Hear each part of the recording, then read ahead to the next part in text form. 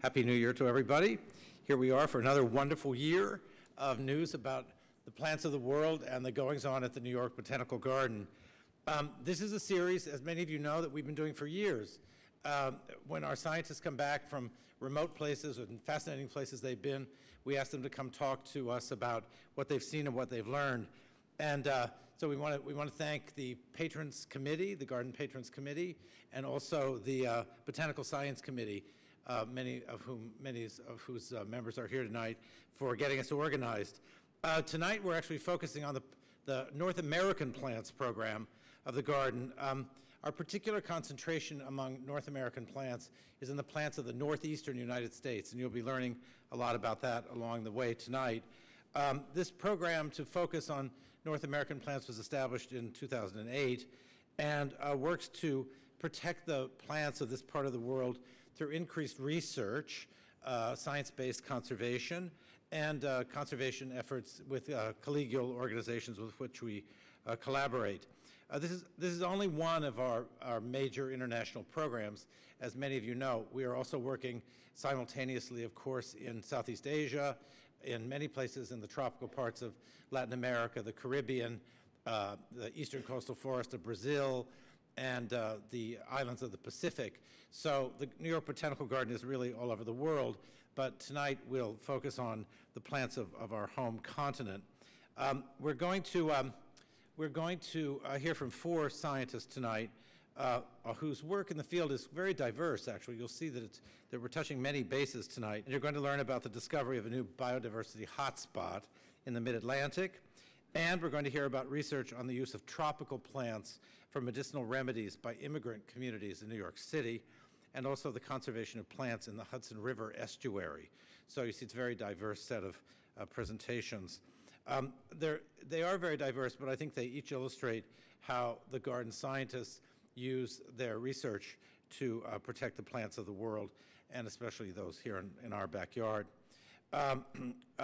We wanted you to know that our moderator tonight is Brian Boom, Dr. Brian Boom, whom many of you have known over the years, most recently in his role as director of our Caribbean research program, very active program in Cuba that Brian established. Brian has a new position at the garden. He's called now Vice President for Conservation Strategy. And this program has hardly been announced yet. You'll be seeing some announcements in your garden news and in your mail. He also continues his role as the Bassett McGuire Curator of Botany. So Brian's the moderator tonight. There's much interesting material for you here tonight. So welcome, Brian Boom. Thank you very much, Gregory. Welcome, everybody.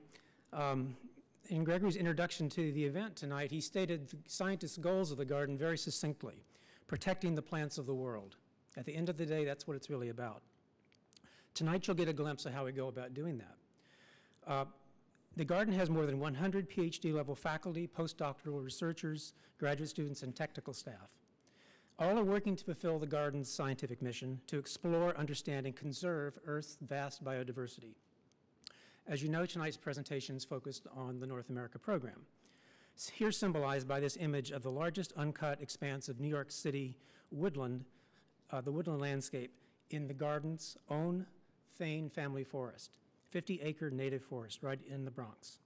For nearly 125 years, garden scientists have studied and helped to protect the plants of North America, from towering trees to microscopic algae, from the Bronx to Billings and beyond. As Gregory mentioned, the garden has an extensive range of research and conservation programs around the world. In fact, the garden scientists currently are engaged in 250 international collaborations with 168 institutions in 49 countries. These collaborations are not just with other botanists, but with professionals in other areas, such as ecologists, zoologists, geographers, geologists, anthropologists, physicians, educators, and policymakers, many kinds of people. And most of our lectures in these briefings series, if you've been to them before, are focused on projects that are conducted in far-flung parts of the world, very exotic places. And I'll just mention 2 recent examples of expeditions to give you a taste of that. So this past November, Dr. Michael Balick was in Palau, where he's been working for several years on the integration of conventional health care treatments with traditional uses of plants and on the conservation of plant species of concern. One of his books on this topic is shown here, published in 2012. In addition to fieldwork, on this particular visit, he also organized the first symposium ever held on integrative medicine in the Micronesian region. It was a major event on the island with over 400 people in attendance. Another recent international example shown here is an expedition in Myanmar undertaken this past October by Drs. Douglas Daly and Kate Armstrong in partnership with scientists from the Wildlife Conservation Society, the local university, and the National Government Forestry Department in Myanmar. This was the first field trip for a project funded by the Helmsley Charitable Trust entitled Laying the Groundwork for Plant Conservation and Forest Resource Management in Myanmar. So why is this so important? It turns out that within tropical Asia, Myanmar has the smallest proportion of its flora documented, and thus it's greatly underrepresented in modern scientific studies. The country remains a botanical black hole on the map, and efforts to assess the botanical diversity of Myanmar are hampered by a severe lack both of human and institutional resources due to decades of neglect wrought by political upheaval. Myanmar has been closed off largely for the rest of the world for nearly 75 years, and only in the last year, with the sanctions being lifted, has it begun to open up. Tonight, we turn to focus to the garden's research and conservation activities much closer to home. The origins of our current North American plant program, which Gregory mentioned began in 2008, can be traced all the way back to the beginning of the institution itself. In fact, the very first publication in the series, Memoirs of the New York Botanical Garden, Volume 1, published in 1900, was a 492-page book entitled The Catalog of the Flora of Montana and the Yellowstone National Park by Dr. Per Axel Rydberg, the first curator of the garden's herbarium. This was the garden's first book on plants of a park or any other protected area. Dr. Rydberg's expeditions in the summer of 1896 and 97 were extraordinarily productive. He collected over 1,800 plant specimens representing about 800 species, of which 163 were new to science, incredible, such as the sedge, Carex pseudoscropoidea, the type specimen of which is shown here, which resides in the William and Linda Steer Herbarium at the garden. On the left is a page from Rydberg's field notebook, where this specimen, his collection number 3412, collected on August 24, 1896, is listed. The original notebook is held in the garden's Lou Esther T. Mertz Library. As an example of how original botanical discoveries and descriptions are used in subsequent publications, here's a page from a volume 1 of Abrams' An Illustrated Flora of the Pacific States, published in 1923, in which the Rydberg discovery mentioned was used as a basis for this species' illustration and description. You can appreciate that botanical science has an important and enduring historical component. And so goes the scenario. Exploration, discovery, and description goes on, and our understanding as it does of the Earth's biodiversity increases and gets more refined and authoritative.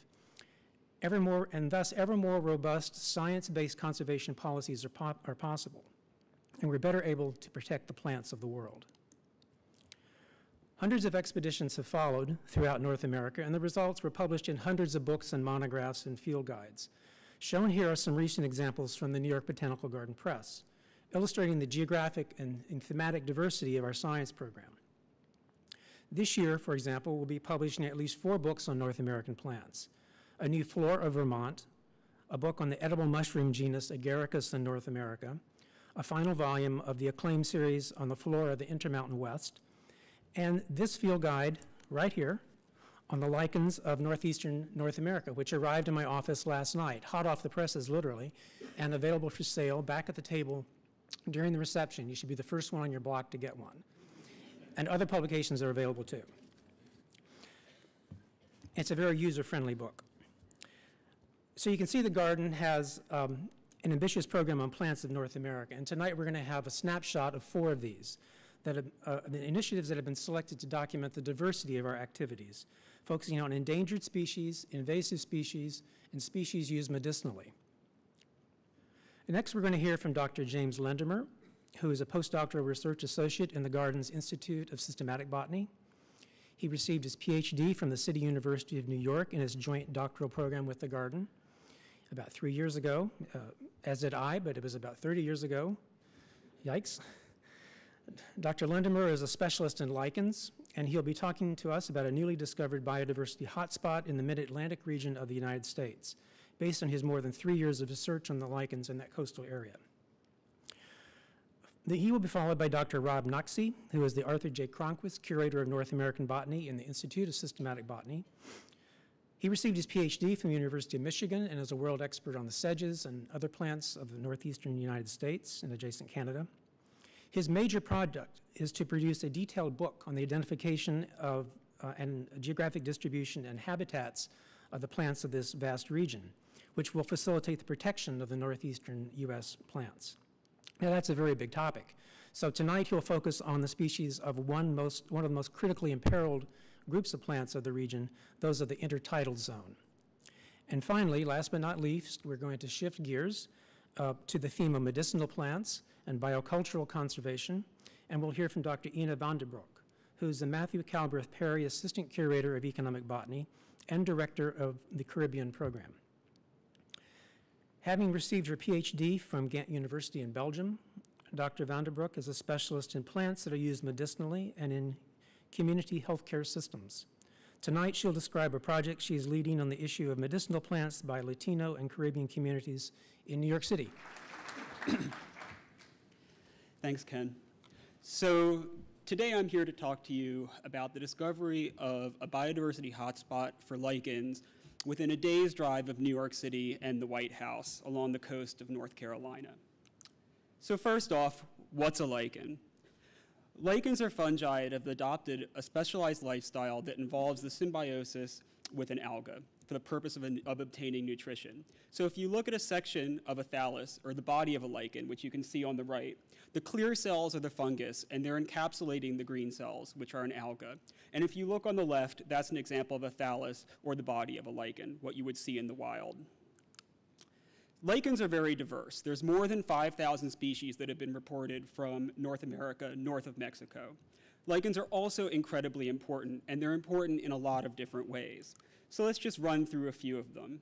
The first one is lichens are important as ecosystem pioneers. They weather rocks, and they're important for the formation of soil upon which all plants subsequently grow. They're also very important in nutrient cycling, so nitrogen fixation and things like that. They're vital for maintaining climates in our forests, so they keep our forests from getting too hot, too cold, too dry, too wet. They keep everything just right. They're also used by many animals. Perhaps the best known example is caribou or reindeer, which subsist almost entirely upon lichens during the winter. So you can see the lichens are covering the ground in the Yukon here. Forgive me that I don't walk around taking pictures of caribou. They're also used by a tremendous diversity of small animals. So there's many insects and other groups of animals that rely upon lichens for critical parts of their life cycles. And perhaps most importantly, or most interestingly to me, lichens themselves function as microcosms. So within every single lichen, every single individual lichen that you see, there's a tiny universe comprised entirely of forms of life that occur nowhere else. And an example of that are the little black dots that you see there, which are a species of fungus, Arthonia varians, that only occurs within the fruiting bodies of a single species of crustose lichen, Lecanora rupicola. So lichens are very diverse, and they're also very important, but they're also very threatened. So what I see, and I suspect many of you see when you walk out your door in New York City, is the same thing that many people in the United States and across the world see, and that's forests like you see on the left. Forests that are degraded and largely devoid of lichens, like this mature forest from inner city Philadelphia. Compare that to a healthier, mature forest in the mountains of North Carolina. I think anyone here can tell, even without knowing much about lichens, that there's a significant difference in the amount of cover, let alone the diversity, just appreciating the colors, the sizes, the shapes. Imagine what those ecosystems that are lacking lichens, imagine how different those are from those that have them, given everything that I've said about their importance. So that's how I'd like to introduce to you the work that we've been doing in the Mid-Atlantic Coastal Plain. What is the Mid-Atlantic Coastal Plain? The Mid-Atlantic Coastal Plain comprises all of the low-lying ecosystems along the Atlantic coast between southern New Jersey and northern Florida. So within this area, we have a remarkable diversity of ecosystems. These range from coastal dunes like this one in Delaware, to coastal wetlands like this one on Assateague Island in Virginia, to maritime forests, which are a special type of coastal forest that occur on barrier islands like Assateague Island in Maryland and Virginia. There's a tremendous diversity of conifer swamps. This is an Atlantic white cedar swamp in Alligator River, North Carolina. There's also many hardwood swamps, like this one in Pocosin Lakes in North Carolina. Probably noticing there's a lot of water. There's bottomland swamp forests that have palms in them, like this one in North Carolina, directly adjacent to majestic pine savannas, like this one also in North Carolina. There's even coastal barrier islands that are covered by palms and cacti, probably the last thing that you would expect growing along the Atlantic coast. And if that was not enough, if that was not enough, there's even ecosystems that occur nowhere else on Earth, like Pocosins. These are a type of raised wetland that are restricted to a very small area of North Carolina. They occur nowhere else. So the Mid-Atlantic Coastal Plain is a tremendous national treasure. There are all of these ecosystems that occur here, and it shouldn't be surprising to learn that there are many forms of small and large plants and animals that occur here and nowhere else. Perhaps among the most iconic is this small plant, the Venus flytrap, or Dionaea multiscapa. It occurs in a very small area of the Carolinas and nowhere else. That and in your grocery store, but it's not native to there. So the Mid-Atlantic Coastal Plain is a national treasure, but it's truly a beleaguered one. It has suffered significant impacts from human habitation for more than 400 years. So much so that only 12% of it remains in a natural state. The satellite image that you see here is characteristic of the entire region. You have large islands of natural habitat or intact natural habitat like the Great Dismal Swamp here in Virginia, adjacent to the city of Norfolk and Hampton Roads, surrounded or effectively islands in amidst a sea of dense urbanization, suburbanization, agriculture, and industry.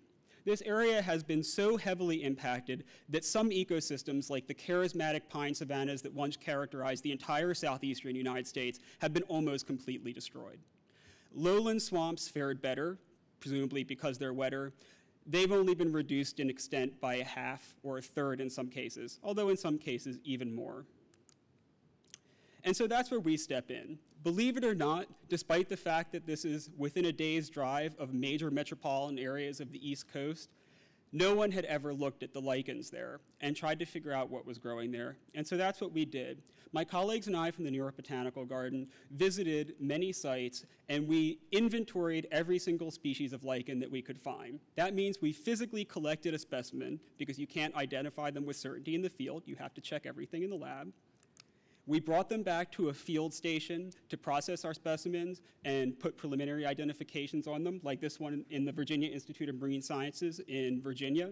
Just to give you an idea of the scale of this work, all of those white paper packets on that table represent one person's work for one day in the field.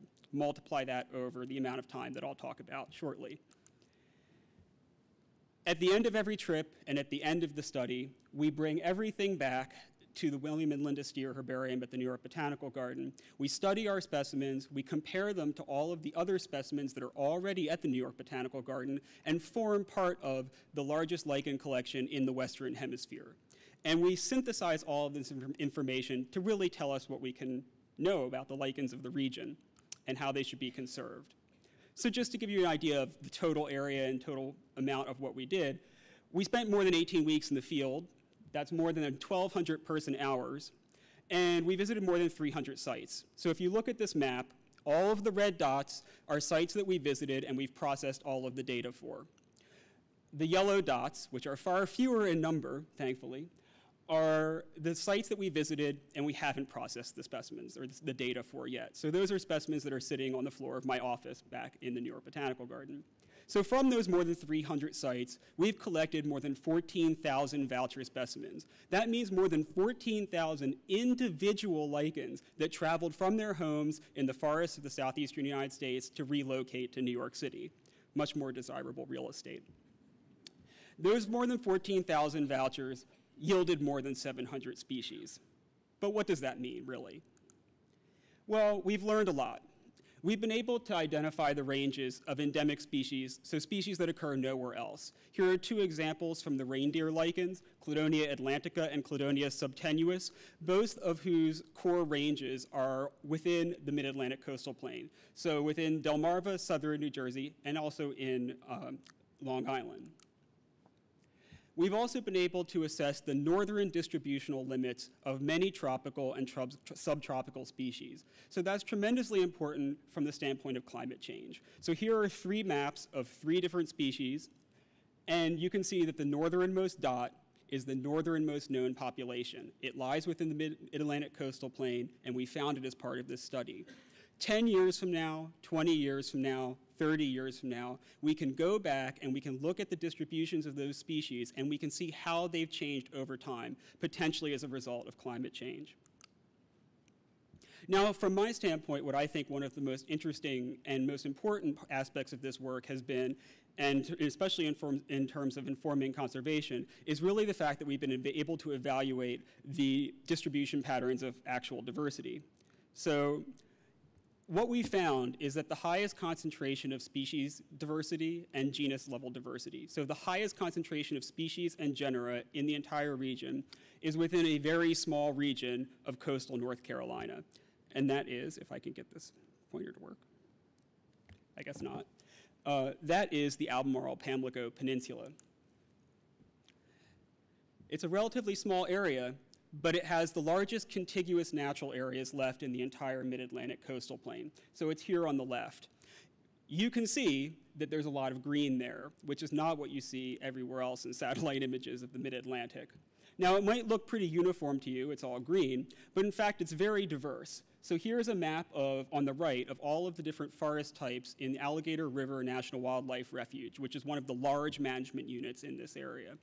Every one of those colors represents a different forest type.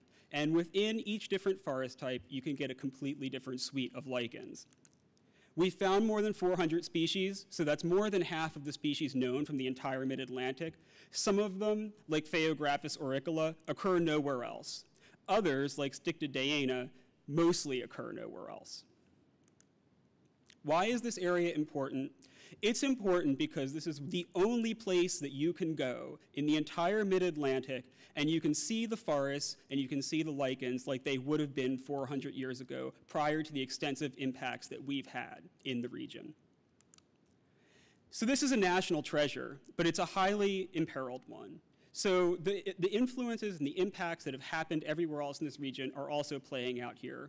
We have massive agricultural projects like the one on the left in right next to the National Wildlife Refuge of Pocosin Lakes. So you can see the road divides a large agricultural project and a natural habitat.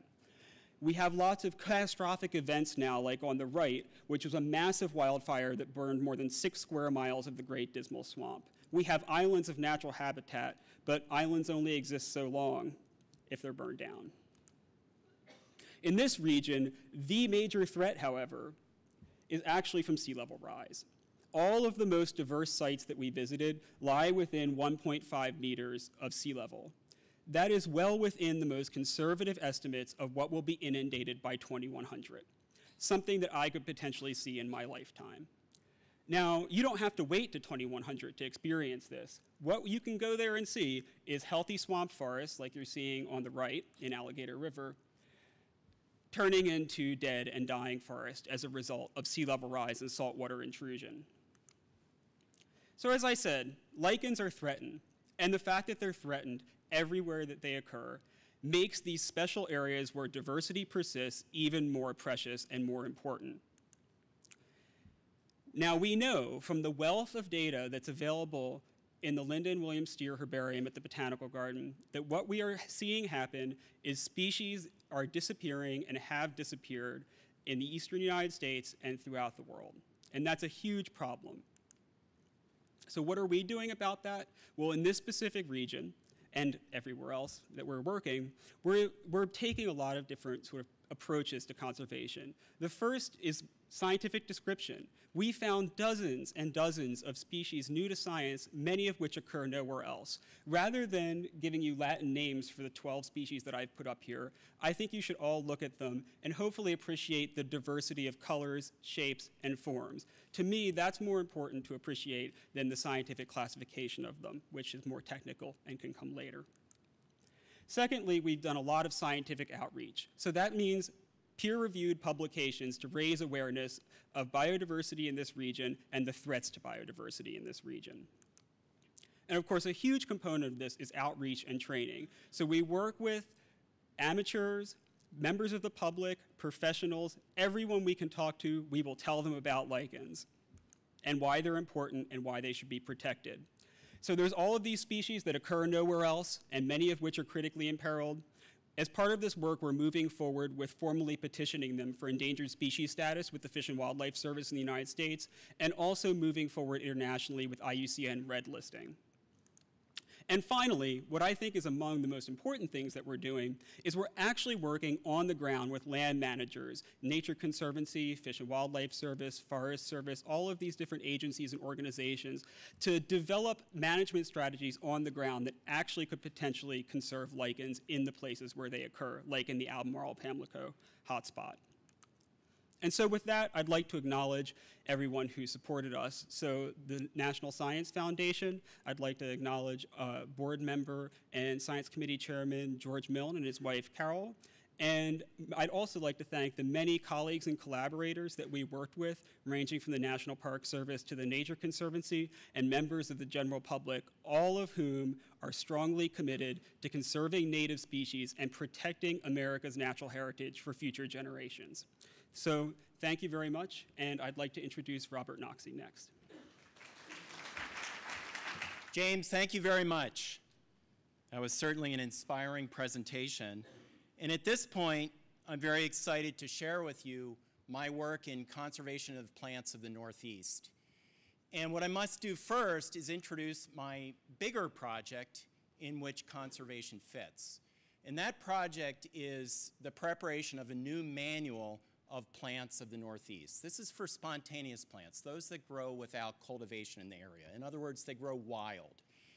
And what this does is it builds on the long-term legacy of the New York Botanical Garden, started by our founding director, Nathaniel Lord Britton.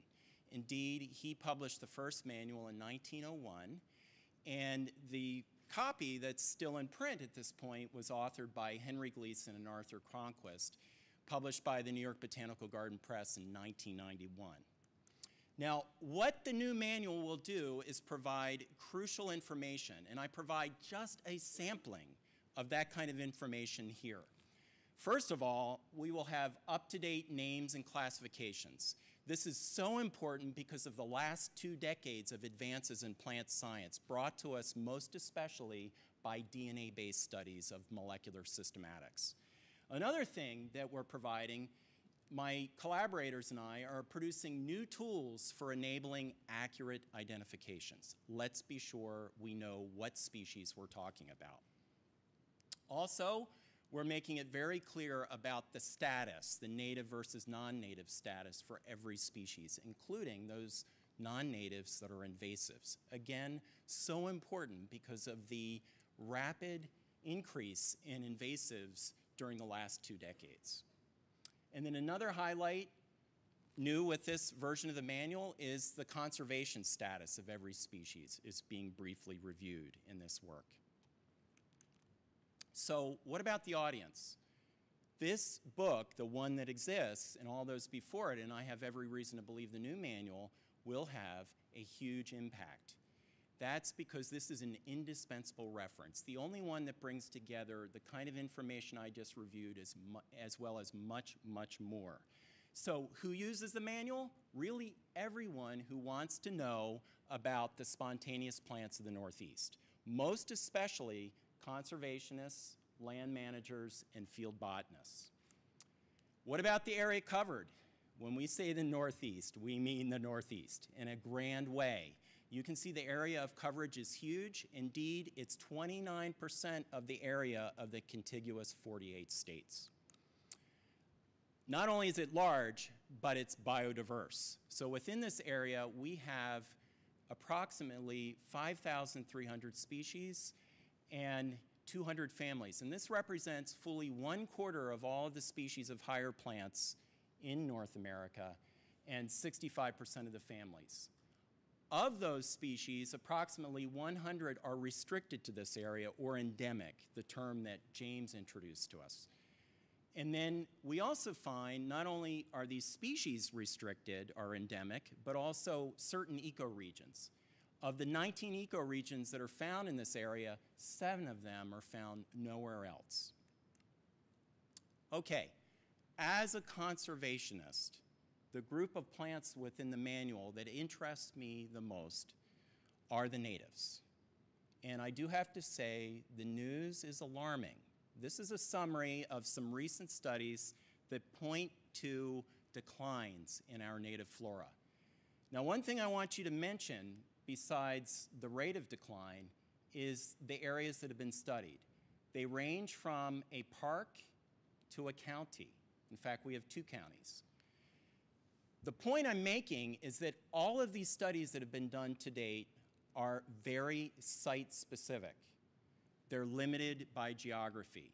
And I contend what we really need now is a study that is habitat-specific. And for that reason, about 3.5 years ago, I initiated this project about which I'll speak for most of the rest of my presentation now. And that is the conservation assessment of intertidal plants of the Hudson River. Well, the first question is, what are intertidal plants? And fortunately, this view of a bay just north of Saugerties shows us this phenomenon quite well. This is the extreme low tide mark, and up here is the usual high tide mark. In between, we have all of this habitat that's exposed twice daily and is inhabited usually by a diversity of plants. These are the intertidal, or between the tides, the intertidal plants. Let's orient ourselves to the Hudson River estuary. The estuary is that portion of the Hudson River that is tidally influenced. And the most remarkable fact about it is its great length. It's 153 miles long and ranges from Battery Park at the very southern tip of Manhattan all the way up to just north of Albany to the city of Troy, where in fact the federal dam stops the tidal influence. This is the second longest estuary in the Northeast. The only other one that's longer is the Chesapeake Bay, and that's not really a fair comparison because most of the Chesapeake Bay is indeed embayed. The Hudson is not embayed. So in terms of a river estuary, it is the longest in the Northeast. And then the last point I want to make is that the tidal amplitude is actually quite modest. The usual tidal range is only 3 to 4 feet. Why study intertidal plants?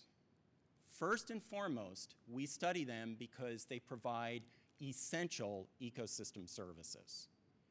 First off, these plants provide food and shelter for wildlife, a great variety of birds, mammals, fish, etc. Next, they stabilize shorelines. And then the final point I want to make is that they mitigate the destructive effects of storm surges. And what I'm showing you here is a botanist's eye view from within a tidal marsh, and this one's quite typical, near Ossining. And you can see that many of the plants tower over this botanist. And the point I'm making is that when these plants are intact in these habitats, when the habitats are healthy, even late in the season, like I show here, where many of the plants have senesced but are still standing, these plants provide a buffer. And we found that there's one thing that showed this clearly, and that is Superstorm Sandy.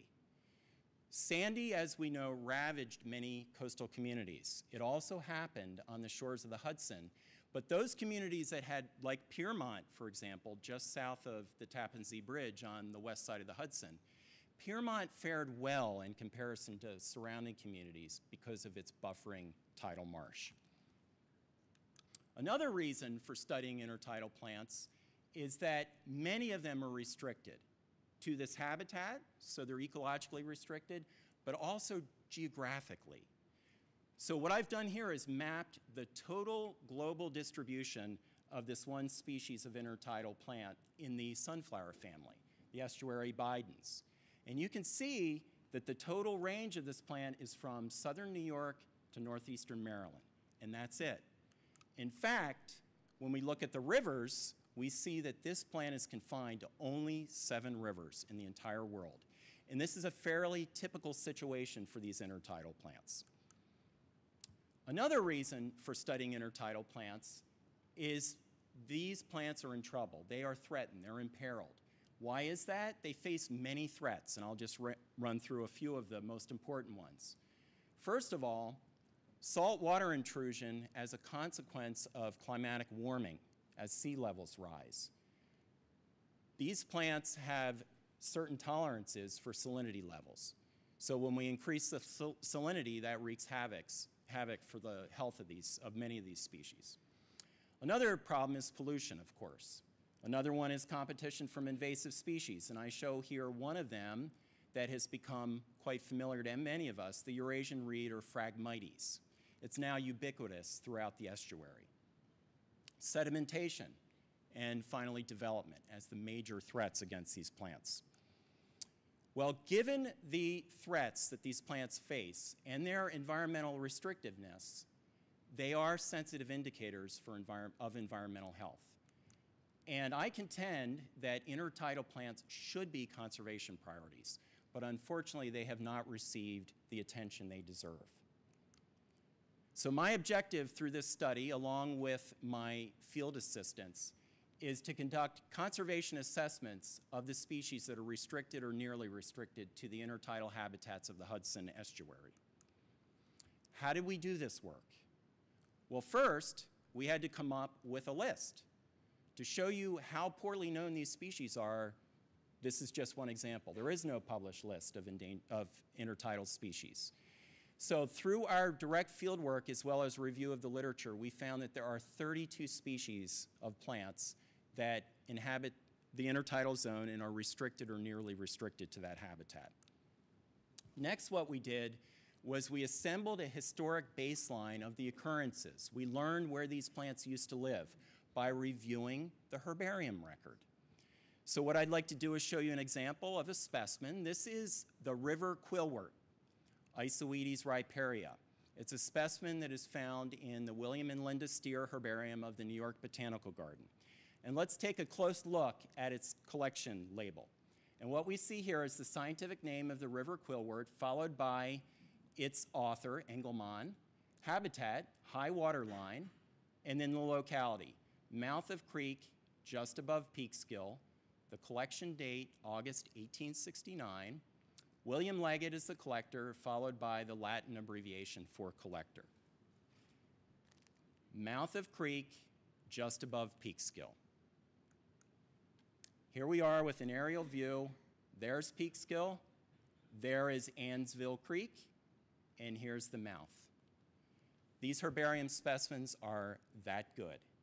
This is the physical proof that that species inhabited that area at that time. So I went back there, I found the habitat, there's plenty of it there, but unfortunately I did not find the species. Okay, the next thing we did, as I've already hinted, is conduct field work. And I say we because I benefited from the assistance of many volunteers and one dedicated part-time field assistant. The way we did this was we capitalized on the daily narrow window of opportunity about 2.5 hours before, all the way up through extreme low tide to 2.5 hours after. The rest of the time we used for scouting access points and reviewing data. We accessed our sites primarily by kayak, as you can see here, and we walked thoroughly through the habitat to make sure we left no plants unturned. Next, we are analyzing the data, and I use the present tense because this is the portion of the project in which I'm currently engaged. Well, let's look at the results. And what I did for the conservation assessments is categorize the species, and my first category is secure. And the water hemp is one example of a secure species. And my key here is that I show the historic localities based on the specimens in gray squares, and then I use the red circles for current occurrences that we documented through our field work. And you can see this species is known from throughout the estuary. We know it from many populations. We call it secure because we have every confidence that this species will be with us well into the future. In contrast, we have the example of the river quillwort, which I've already mentioned. We were able to document only 3 populations versus the many that were known in the past. Clearly, this is a species that has declined. Worse still are the extirpated species, exemplified by Parker's pipewort. These are the species that have disappeared. Yes, they've declined, but it's to the point that they're locally extinct, gone from the Hudson. We covered over 118 different sites very thoroughly, including all of the historic sites for this species. We can be as confident as anyone can that this species is gone now. It was last seen on the Hudson in 1944. So this is the summary of the conservation status of the 32 species in our target group of intertidal plants. And unfortunately, the results are grim. Fully 81% of the species have declined or disappeared. Only 19% of them, only 6 species, are actually doing well. We can consider them secure. Well, as I admitted, the news is grim. But the last thing I want to do is leave you feeling depressed. Let's have some hope. And really, there are reasons for hope, and I'd like to review those briefly now. First of all, as shown here, we recently have published the Hudson River Estuary Habitat Restoration Plan by the New York State Department of Environmental Conservation. We participated in the drafting and writing of this document. We're pleased that we were involved and that New York State DEC took us in our work very seriously. They're very interested. In fact, as I'll mention now, we continue to work with the DEC. So the DEC is now hosting, in fact, just last week was the 3rd of 4 planned meetings, it's hosting public meetings about intertidal systems focused on Piermont Marsh as part of the Tappan Zee Bridge mitigation. So I was invited to appear and present in the very first scientific meeting, which I did in September.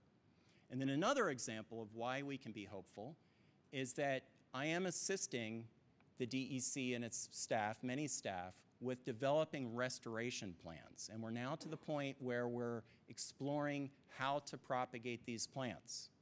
These species are so poorly known, nothing is known about that. We're starting from the very beginning, and we're working with the Greenbelt Native Plant Center of New York City Parks Department. At this point, I want to wrap up by briefly summarizing why this work is so vitally important. And the first thing is, this is the first comprehensive study of the Hudson River's intertidal plants. Also, consider the fact that though we know little about them, these plants are unique parts of our shared natural heritage. They're worth conserving for that reason alone. But they also provide essential ecosystem services. So from a selfish standpoint, that makes them all the more valuable to us. They're also sensitive indicators of environmental change, as if we need another sign of bad news, but we have it here, but we can move forward. The good news is we still have most of the species with us. Some are barely hanging on, but at least they are with us, and now is a critical point in history to make a difference. And we are making a difference. We're working with DEC to plan for the restoration of these communities, and also bringing it back to my larger work. The work I'm doing on the Hudson is helping inform the manual for a set of species that are otherwise very, very poorly known. I would like to acknowledge many individuals, but most especially Mr. and Mrs. Thomas Hubbard and the Harriet Ford Dickinson Foundation, as well as an anonymous private trust and the Hudson River Foundation, all for generously funding this work. I also thank my field team, Charlie Zimmerman, Jenna Dory, Suniti Jog, Eric Kiviat, Nava Tabak, Sarah Walker, and David Warrior for spending countless hours out there in the mud with me. And then I also thank Becky Hurdy and Michelle Naczi, my daughter, for assistance with maps, and my major collaborators, the New York State Department of Environmental Conservation, as I mentioned, as well as Hudsonia and Scenic Hudson. And at this point, I am very pleased to invite Dr. Ina Vandebroek. Thank you, Rob. And so far we've heard some very interesting presentations about algae, lichens, and intertidal plants in the Northeast. And it is my pleasure, as the last speaker of this evening, to bring you even closer to home, back to the heart of New York City, where Latino and Caribbean immigrants use medicinal plants for healthcare. Now, the scientific disciplines that study the relationships between people, plants, culture, and healthcare are ethnobotany and ethnomedicine. And ethnobotany identifies the botanical names, the scientific names of the plants that are known by local communities by their common names, as you can see here in this species called red hen in Jamaica. Ethnomedicine, as a part of medical anthropology, also looks into cultural expressions about disease. What do local people mean when they talk about fog in the eyes? To what kind of biomedical disease does this relate? So you might think that people's use of herbal remedies for healthcare is something that is restricted to remote tropical areas. But it's also very much a part of daily life in urban areas in the United States. As you can see here in an article that was published by the New York Times in 2008, and the picture shows a Mexican healer in her living room treating patients with plants. The picture here below is one that I took in a shop in New York City where Latino and Caribbean immigrants sell herbal remedies. And there are different reasons why immigrant communities, when they come to the US, might prefer to continue using their herbal remedies. It may be because of their undocumented status, their lack of access to biomedical health care, but also very much because it's part of their cultural traditions, and people have a lot of faith in their herbal remedies. Very importantly, they very often do not want to disclose to their healthcare providers, if they even go and see one, that they're using herbal remedies. So you might think now, why is it so important that we identify the botanical names, the scientific names of these herbal remedies? And this plant that you can see here, I collected the roots in New York City in a herbal shop. And this is a botanical collection that I made back in the Dominican Republic. Well, this plant species is native to the Caribbean, and if you go to different countries, it has different local or common names, yet it refers to one and the same species, Ruellia tuberosa. Now, if we want to know anything about the conservation status of this plant, then we need to know the botanical name.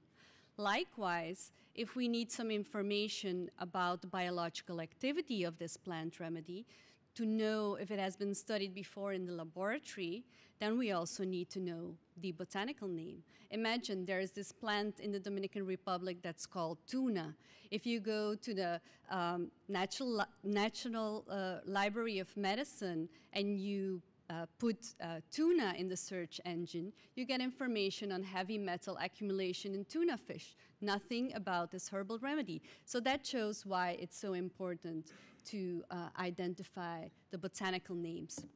So in 2005, we started our work with the Dominican community in New York City. So we interviewed 175 people from the Dominican Republic who were born there, but who are now living in New York City.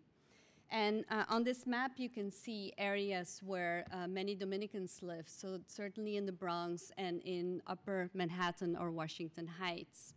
So from these interviews, we got a long list of more than 250 common names. So what's the next step? To go plant hunting in the urban environment in New York City. And what you can see here is a Botanica shop. These are shops operated by Latino and Caribbean immigrants that sell herbal remedies for physical health, but also plants and other products for spiritual health. And they operate as invisible healthcare systems that run parallel to biomedical healthcare.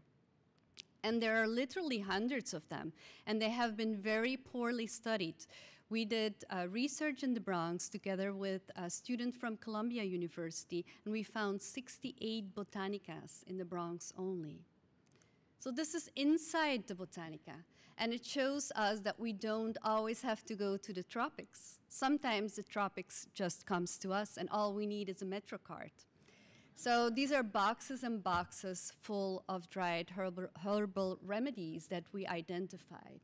And from these results, we identified 219 botanical species. So a question that you can ask is, what are the health conditions that Dominican immigrants commonly use medicinal plants for in New York City?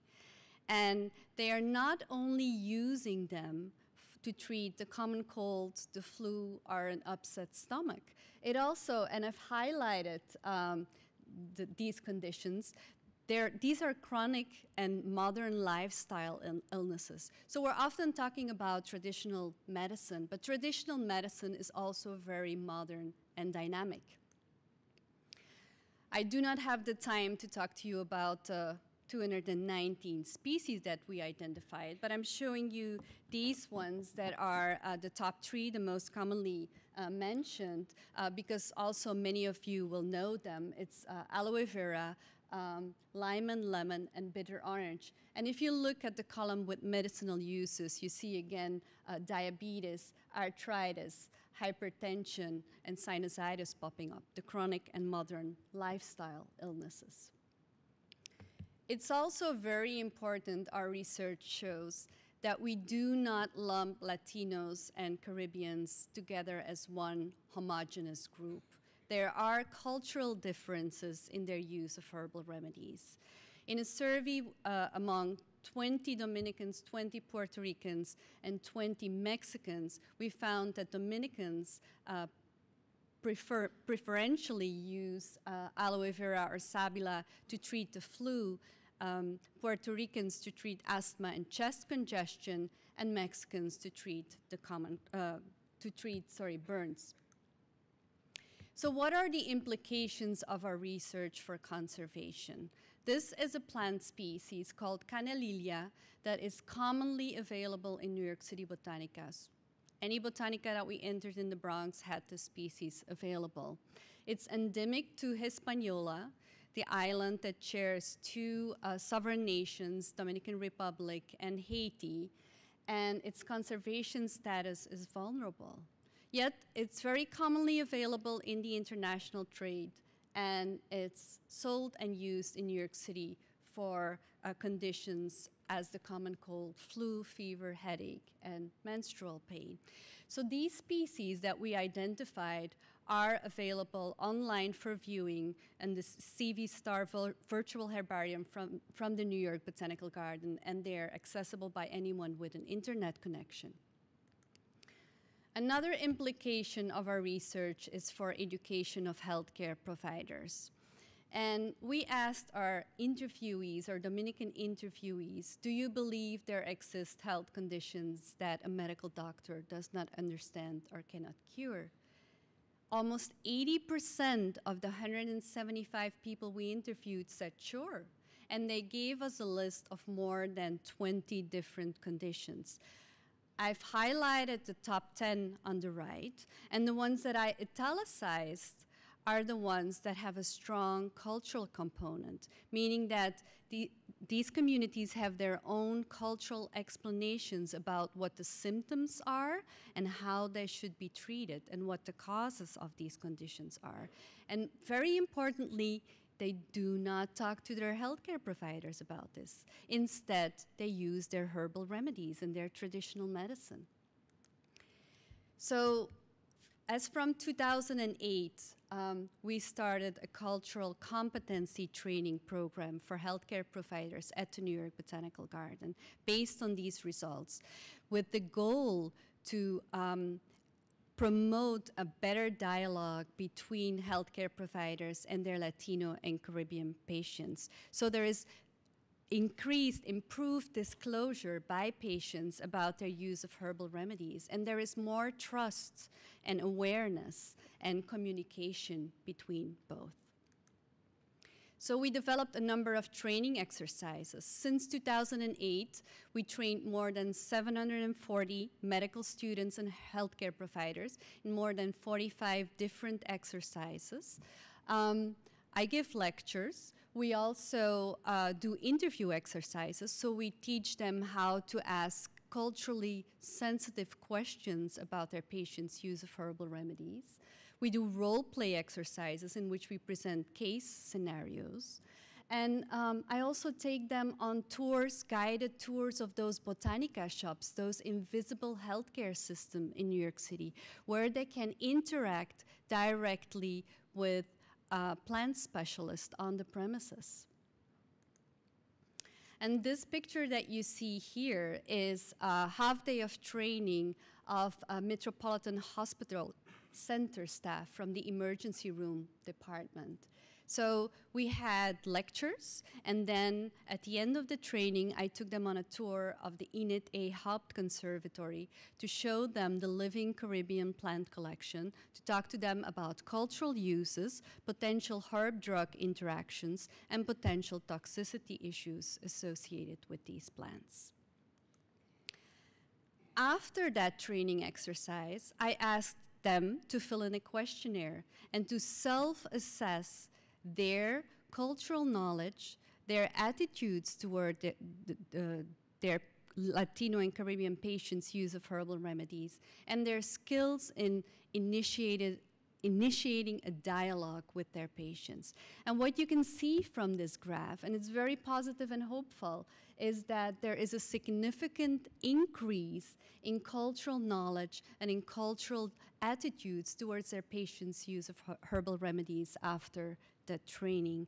And with that, I would like to thank all the community members that we've interviewed for generously sharing their knowledge, the healthcare providers that we've worked with, the medical schools, and family health centers as well, the people who are funding our research and the institutions, and last but not least, all the students I've worked with, because they represent the next generation. I thank you for your attention. Okay, great. Thank you so much to our speakers. I'd like to ask them to assemble here at the table for a very brief question and answer period, and you also have the opportunity, while they're getting in position to, let me tell you, for interacting with him one-on-one during the reception. In the back of the room, you'll find, in addition to the books we have for sale, a new newsletter available free of charge right over here on that side of the back. So some of the information we heard about tonight is explained more in detail there. So guys, have a seat. So questions from the audience. I have one, if no one else does, to get started. I don't want to take advantage of my opportunity here. Todd Forrest has a question, please. Hi. Well, thank you to all the speakers. Those were all fascinating presentations. I had a specific question for James about lichens as indicators of air quality. It's my understanding that lichens are highly sensitive to ozone and sulfur dioxide pollution, and thus, as you saw in Pennsylvania, more or less have been absent from urban ecosystems. It's been my observation over 16 years at the garden that lichen abundance, if not diversity, seems to have increased. Of course, that's just from the back of my golf cart as I'm speeding around, so there's no science behind that. Have you seen that in your studies around the Northeast? Yeah, so that's actually something that certainly is true. You know, I run in Central Park every day, and I know that 20 years ago there were not lichens in Central Park for the most part, and now there's perfectly large, healthy individuals growing on rocks and trees in places. My graduate student, Jessica Allen, actually participated in the BioBlitz that they had there last year, and we found 20-some species, including one that we totally didn't expect to find there, something that's actually relatively rare. But that's a success story that's pretty limited because we have a lower diversity than what you would naturally see in intact forests and intact ecosystems, certainly. far fewer species and far lower abundance. Most of what we see are species that would occur on the edges of forests and in disturbed areas for the most part. But yes, that's certainly progress compared to what was there 20 years ago. Yes. Another question on this side? Thank you for wonderful presentations. They were absolutely so engaging. My question is to Dr. Robert Naczi. Have you thought, and I know a lot of your work seems to be dependent upon volunteers as well as staff, have you thought about engaging high school students in terms of helping to manage the shorelines and the intercoastal areas? Because that would be such a fabulous thing for high school students in the tri-state area to engage in. Thank you very much for that suggestion, which I think is wonderful. To answer your question, no, I hadn't thought of that yet. So I'm so glad that you suggested it. Coming close to it, I was recently invited by some folks that attended a presentation I gave to the Hudson River Foundation to give some guided walks of intertidal areas. And he essentially promised that there would be young people at those walks, and I'm interested in showing anybody and everybody, including young people. So thank you for your suggestion. I think that's a great one. Yes, sir.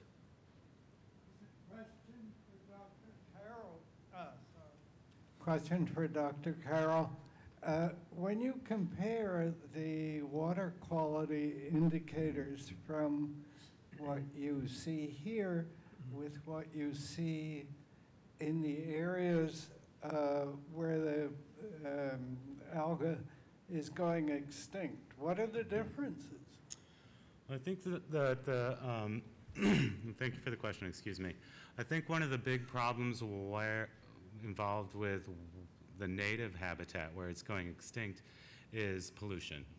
I think there's a lot of agricultural runoff, and what happens is the pollution itself doesn't directly kill the alga, but what it does is it allows more aggressive algae to outgrow it. So there's that problem. We do have the question of why is it doing so well here as well compared to its native habitat, and I think that's a direct result of the herbivores that will eat this species quite readily in Eurasia, and they aren't found here. Or in the areas that those herbivores are found, you won't find the starry stonewort in the specific lakes where they're found. Thank you. You're welcome. Is the FDA or any authorities harassing the herb stores in the curanderos here in New York? Yeah, that's a good question. I get sometimes emails from the agricultural inspection at the airports. They confiscate plants from people's luggage and then ask me to identify those species. So definitely there is some concern about vulnerable, threatened plants that come to these botanicas. But people are also very creative in getting them there. One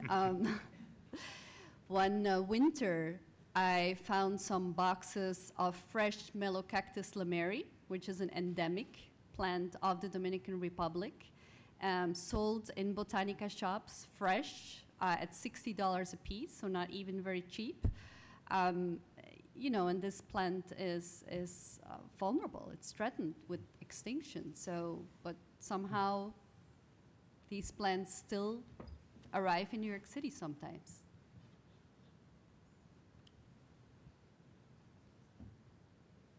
We'll have just Again, two more for questions, one in the back and then one up here.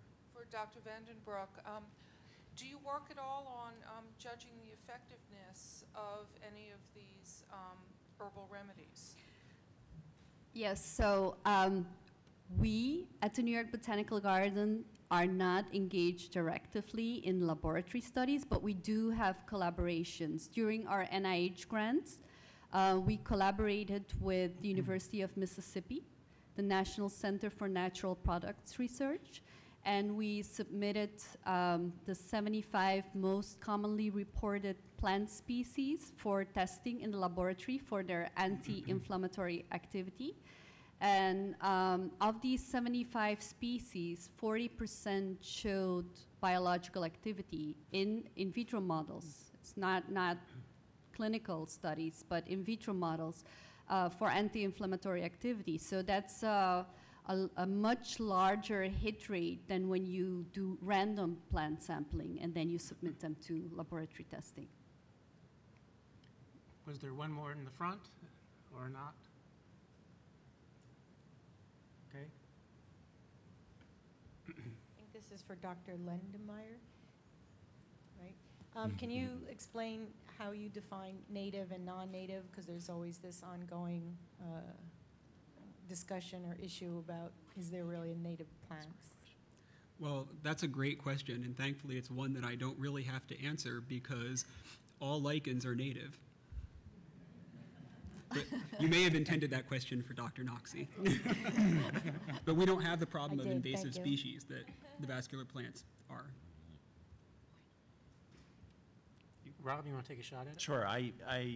This is a very timely question. It's an excellent one, and you are so right to ask it, but I want to try to keep my answer to just a couple of minutes. That's the challenge here.